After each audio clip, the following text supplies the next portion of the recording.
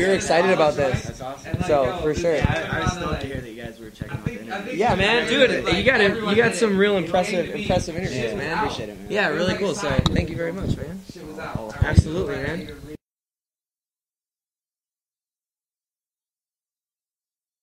Hey guys, thanks for tuning in. I'm Damon Campbell with Music'sMyLife.com here at the Crofoot in Pontiac, Michigan with a very special guest. Would you like to introduce yourself? Yes, my name is Pat Brown.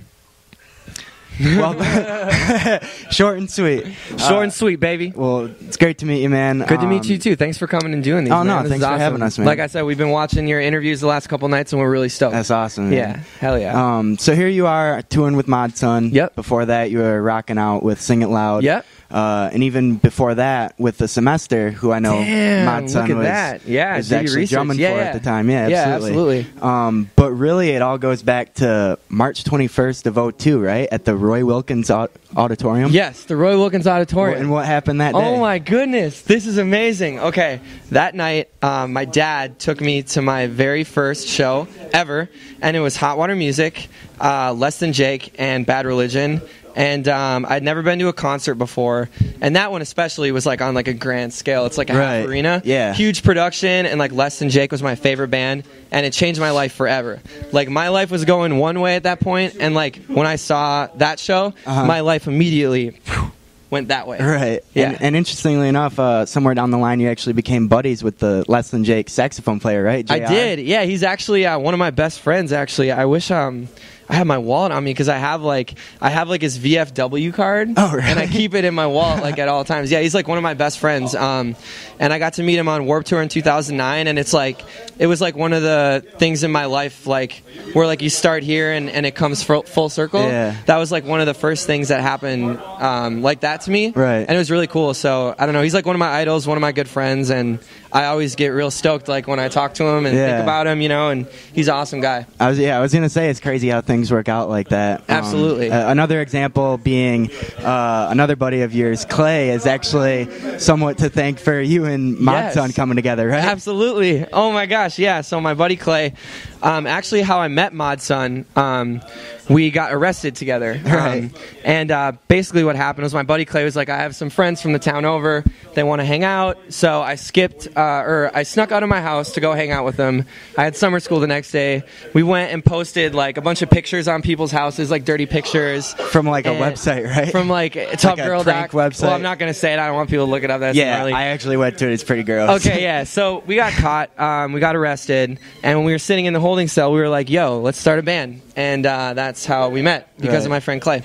Well, shout out to Clay. Shout out to Clay. When I think of Clay, I think of like dirt and mud. And wasn't there another time when you guys got when you were on tour and you got stuck in not just any mud, but like in someone's front yard? Yes. In Rushville, Indiana. Yeah, oh my gosh, yeah. So Sing It Loud, we did this Christmas tour with All Time Low, the band All Time Low, and we were picking up our drummer who lives in Rushville, Indiana, which is like Hicksville. It's like in the middle of Indiana, like there's nothing there, and it was like rainy and muddy, and our tour manager Charlie Fox, he at the time he did like a U-turn in someone's yard, like, you know, like in the country to turn around, and he got stuck in their yard, and they came out with like baseball bats, and like we had to call the police, and it was gnarly. Like and I was wearing like a neon yellow like sweatsuit, and I was like, oh my god, like they're gonna get me first, dude. Like I'm going first, man. Yeah, exactly. You know, so I like ran to like the back of the van and like hid. I was like, oh my god. Cops came, three cop cars came.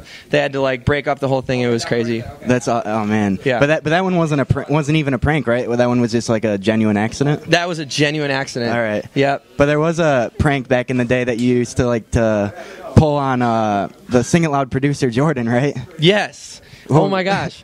What was that? So my buddy Jordan Schmidt, actually, I just finished a new EP, and he mixed the whole thing. Like Jordan and me go way back. Like, so no hard feelings over the pranks. Oh no, not at all. Like I would not be here hanging out with you today. Yeah. Like, there's a couple people in my life. Like, Mod's one of them. Clay's one of them. Yeah. You know, like, there's a lot of different people that, like, my life would be totally different. Jordan's one of those people. Okay. He, like, kind of, like, helped start Sing It Loud with us. Like, recorded our first recordings. Like, believed in us when no one else did. And so I like to keep it, like, in the family. Like, I love, like, sending my stuff to him to get mixed. But we were doing a record with him. And what I would do was, like, I like wouldn't want to walk all the way down the hallway to go to the bathroom, so I'd like pee in bottles, and I'd just like leave the bottles like all over Jordan Schmidt's studio. That's horrible. And like at one point there was like literally 15, and they were like so well hidden. Yeah. And like once every 2 days he'd be like, Pat, God damn it, what the fuck, I told you to not do that. Right, so like I do that to him all the time. I still do it to this day when I see him. Oh, really? Yeah, I'll be like, hey Jordan, look behind that desk right there, and he'd be like, screw you, man. He gets like super pissed. Well, I'm sure, you know, you're only human. I'm sure there's some things that ruffle your feathers from time to time, too. Like, didn't you actually used to have a girlfriend back in the day who wore jeans without butt pockets? Yes, I did. And we had a Sing It Loud shirt after that, and it was called, it was like a cartoon girl with no pockets, and it said Sing It Loud, get some pockets. Okay. Yeah, and I just like never got like, do you remember when that was like a big thing? Yeah. See, like I feel like I was like always kind of like ahead of the curve. Like when Doc Martens were out, I was like, dude, screw Doc Martens, man. Right, like those are so lame. But and then remember like 3 years later, everyone was like, screw Doc Martens. Yeah. Well, that's how I always felt about butt pockets on buttless pockets on jeans, you know. And I did have a girlfriend who wore them, and it drove me insane. Yeah, I think it just kind of looks weird. Grinds my gears, man. Grinds my gears, man. This is like the best interview ever. Oh, thank I'm you, so man. excited. I'm glad man. you're It's enjoying like, it. Yeah. I can't believe that, man. That's so crazy. Yeah, I guess that was more of, you know, a pet peeve, but wasn't there also growing up a grumpy old man who kind of grinded your gears to the point of revenge even? There was a couple of them. Did you specifically the one who got pissed off about you guys always skateboarding? Oh yeah. There was like this guy. And he'd always yell at us for skateboarding. So, oh my gosh, I hope he's not like watching this ever. But yeah, like we'd go into like his pool and like pee in his pool. Like, really? you know, we'd like do funny. So like, maybe that's where the water bottle prank started. Yeah. Like he'd yell at us for skateboarding, call the police on us. So like in the middle of the night, we'd like go like throw stuff in his pool. You know, like one of my friends like took a shit in his pool once. Really? Like, you know, like we'd pee in his pool. Yeah. You know, we'd like just mess with this poor dude. But you know, I mean, it's like we were just skateboarding, man. Yeah. We were 14 years old. You were just at our we all do parents' silly house, things at our growing parents' up. house, you know, and like kind of like, you know, like I've always kind of like hung with like the right group of people. Like I've always like take pride. I feel like you are who you surround yourself with. Yep. And I've always tried to surround myself with like uplifting people, good people that do good things. You know what I'm saying? And me and my skateboarding friends, it's like, well, everyone else was like going out and partying and like getting drunk and stuff when we were in high school, which is something I never did until I was out of high school. Yeah. You know, like we would be out skateboarding or like playing guitar, you know what I'm saying? Yep. And like doing stuff like that. So that's why like it would really make me mad. I feel like they just had this stereotype. Yeah, totally. Like, oh, they're skateboarding, you know, bad kids. But we were like good kids. We just like skateboard. Right, exactly. You know, which has like its like, you know, social stamp on it. You know what I'm saying? And like I said, we all do silly things growing up. And you actually mentioned alcohol, which is of course often associated with, I guess, regrettable decisions. Yes. But speaking of alcohol, wasn't there a time when like a 13-year-old fan somehow like gave you a bottle of booze as a gift? There's probably like a lot of, this sounds terrible, but like there have been people that like, I don't know how they get it, but they're like, oh, I know you like this kind of beer, and they'll like give me it, and I'll be like, did you get your parents to get that for me? Like, can I even accept this? Because I know it's illegal to give alcohol to minors. Yeah. But is it illegal for minors to give alcohol to of age That's people? A good question. I never thought of that. I've actually just thought of that for the first time. No, this is the first time hearing of it. Yeah, for sure. That's awesome. But yes, that sounds terrible. But I didn't instigate it. Right. I never instigated it. It just happens. Yeah. Sometimes. Not really anymore. It used to, like when I was like 21. And I'm sure they meant well, you know. Yeah. You know what I mean? They did, absolutely. Yeah. And I appreciated it. And isn't there like a drinking game back home that you like to play that involves your dog Sydney? Yeah. So we have like my dog Sydney. She's now... How old is she? She's getting old. She's like 12 years old, 11 years old. Oh, really? Kind of reaching the end of her rope, unfortunately. But she's like my homegirl. I love her. And she's like super horny all the time. And she like always humps people. Yeah. So like what we would do, like when my mom would go out of town, me and my brother would throw like huge parties at her house. Like when me and my brother still lived at my mom's house.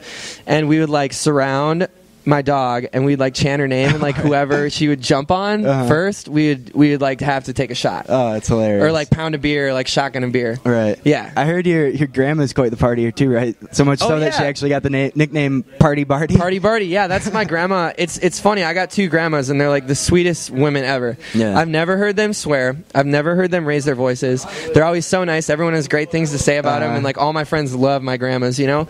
But my grandma on my mom's side, she's like not really a partier. My grandma on my dad's side is. Okay. And she coined her own nickname, Party Barty. Her name is Barty. Come to find out, she's got this whole other side. Yeah, this whole other side. And it's really cool because, like, the thing about my grandmas that I think is really cool is that they're super young and, like, or no, not super young. They're super old, but they're super young at heart. Oh, okay. You know, like, my grandma, Nancy, she goes out, hangs out with, like, all her friends. Like, my grandma Barty goes out and, like, she came out to our concert in St. Paul, and she was, like, drinking beer, drinking wine. Oh, really? Like, she could, like, probably, like, drink me under the table. My own grandmother. You know what I'm saying? Crazy, yeah. Like, it just, like, runs in the family. You know what I'm saying? Like, and keeping it in the family a second, isn't like your mom's side full of musicians? Yes. Yeah, my mom started me on piano when I was 3 years old. She was a musician. My uncle was in choirs his whole life. My grandpa has been a piano player since he was like a little kid. Yeah. My little sister has a scholarship to Iowa State for playing oboe in the orchestra, and she plays violin and piano. My other sister plays violin and piano. My little brother plays cello, piano, guitar, bass, and drums. Is that Matt? Matt, yeah. And wasn't he in a band called Skies Alive? Yes, he was. What's he up to these days? Is he still doing it? He's in like this like punk rock band. Actually, me and Mod like helped him record their first EP. Really? They just released it. That's awesome. Yeah, they're really dope. Nice. So we got to get him on some shows for sure. Well, you know, I'm sure family is, you know, probably comes first for you, obviously. But aside from that, at this point in your career, do you consider music your life? Absolutely, 100%. It's I was a lifeguard until I was 18, and I went on like a tour and did merch for a band called Patent Pending. Oh, really? And they opened for Cobra Starship and Gym Class Heroes. It was like 4 years ago. Huh. And after I went on that tour, I came home and like quit my job, and I like never worked again. Yeah, I just decided it was all music. Wanted to do music, just That's like awesome, made ends meet. And through that, I just kind of went from like situation to situation and ended up here in like my favorite situation yet, for sure. Exactly. So yeah, I definitely can say it's like really all I've ever known. It's all I've cared about, you know? It's like I didn't care about getting good grades in school. Yeah. Like I had jobs in high school, but like I didn't care about working or making money because I didn't want to. Like all I wanted to do was like focus on practice with my bands, you know what I'm saying? Yeah. I'd see bands play, you know, like in '02. Yeah. I'd see bands play and I'd be like, that's what I want to do every single day. Dude, this is amazing. I can't believe that. Appreciate it, man. Dude, that's so fun. How do you do it? I've been looking. You gotta tell me a little. How do you do it? I mean, obviously I'm not psychic. Like it's all out there. You knew the date of the first concert I ever went to in my life. And see, some stuff like that takes like. But like what? So like you like maybe like some like random kid's blog says it. Because he mentioned Fatty. Like he mentioned Fatty. Yeah. No way. Did he mention him as Fatty? Yeah. And I can't even think of a time that I mentioned Fatty. Well, thanks for your time, man. No problem, man. Thank you. That was my favorite interview I've ever done. Oh, that's awesome. Thanks, man. I swear to God, like I've never had anyone interview me that's researched that much. That's so awesome. Cool. Well, I'm glad you enjoyed it. You know? Thank you, man. Thank you. No doubt, man. Appreciate it, man. Anything else you want to say to the people out there watching? Yeah, I've got my first solo EP coming out on my birthday on January 5th. It's going to be out on iTunes. It's called In My Room, so you can check that out. Follow me on Twitter at the Pat Brown or on Facebook at Pat Brown Music. And thank you guys so much for watching. No doubt. There you have it. Once again, I'm Damon Campbell, and this is Pat Brown. Thanks for watching. Damn, that was fucking awesome. That was so tight.